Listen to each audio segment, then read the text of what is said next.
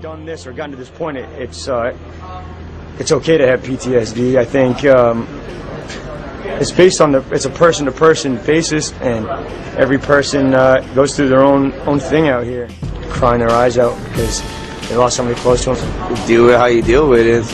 I mean, you a man. And we saw it happen last deployment, and lots of guys before and after me will see it happen. The main thing I would say is just have something to keep your mind off of actually being here. I mean, some people feel good with talking about it with others.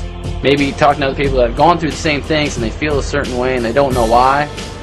But when they talk to somebody else that's gone through and felt the same way, then it makes them feel better. They don't feel inadequate or anything like that. So probably that's my biggest thing, is being able to talk to people who've been there and done it. These deployments, they take a toll on families, they take a toll on marriages, countless marriages. If they ain't got a problem, they can talk to me. That's my third time over here, and some of these guys their first time. You got to talk to people. You can't just keep your feelings bottled up out here. That's why we're here. We're all brothers. You know, somebody that hasn't been through it, they're just like, you know, what do you want me to do about it?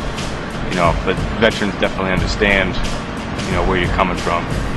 Another is just the fact of being out here, being away from your family. All you got is your buddies. You know, maybe tell them sometimes you're not an outgoing person. You don't have to reach out to people.